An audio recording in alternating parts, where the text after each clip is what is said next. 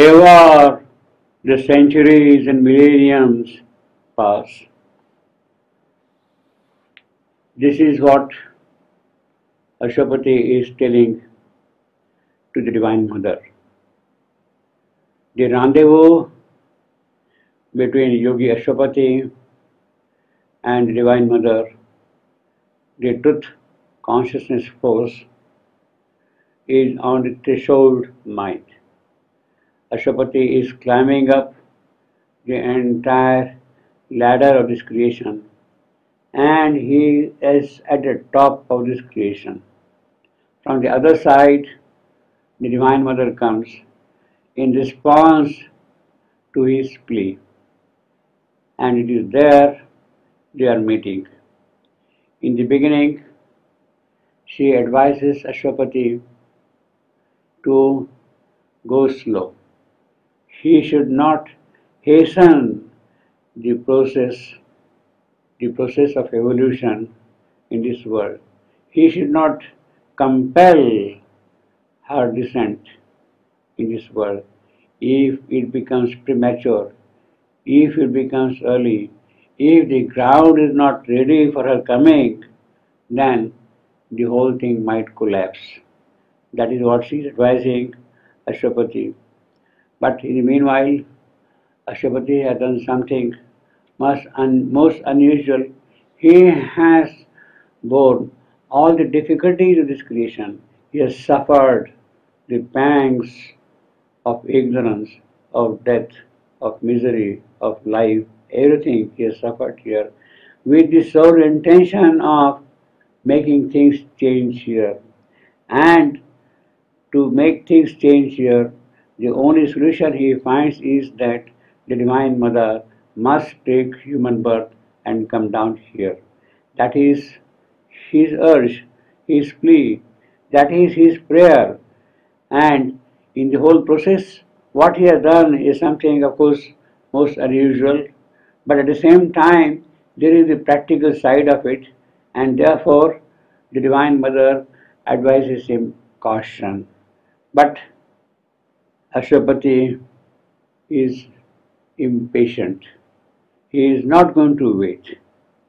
He is going to call down her immeasurable descent. Yes, it is too dangerous to bring her down too soon, but it is she alone who can do things.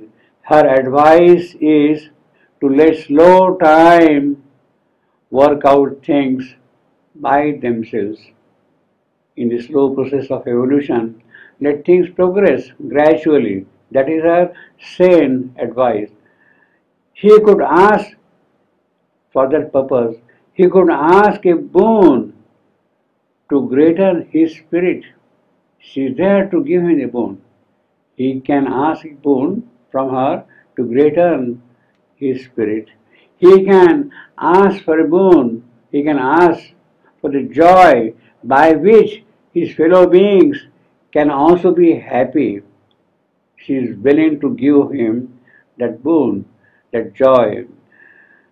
He could ask a boon to greaten his spirit, a joy to raise his kind, the fellow beings, to the possibilities of a new happiness. But Ashwapati is not going to listen to that. He has another argument.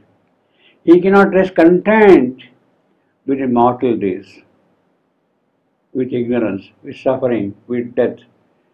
He is not going to remain content with that.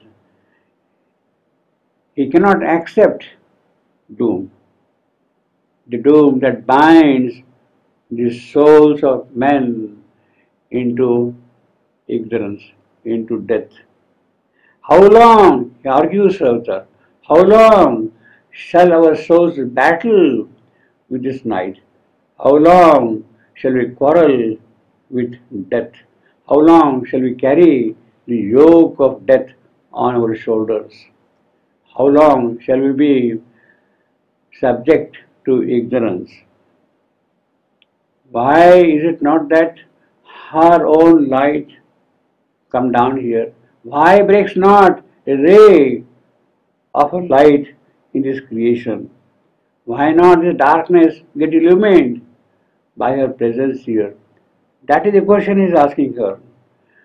Yes, the whole story of this creation is through centuries and centuries, through millennia and millennia, the same old story is getting constantly repeated. Same suffering, same ignorance, same death, same anguish. How long this is going to happen? The whole problem is Ashwapati has already seen the possibility of the higher beings waiting to come down upon this earth. A new and marvelous creation is already present in the transcendent, and it is eager, it is anxious to come down and establish itself upon this earth, in this mortal world. That cannot happen if one has to go through the process of centuries and millenniums. How long can that new creation wait to materialize here, to get realized here in this creation? Thing must happen soon now. Ashwapati wants those things to happen immediately, so to say, at once. And his plea, his urge is that this can happen only if the Divine Mother takes a mortal birth and prepares the necessary ground for that new creation to appear in this world. Ever the centuries and millenniums pass, if she would not come, centuries and millenniums will continue to pass and there will be no end to that. And therefore, he is again making his strong plea to her to take mortal birth.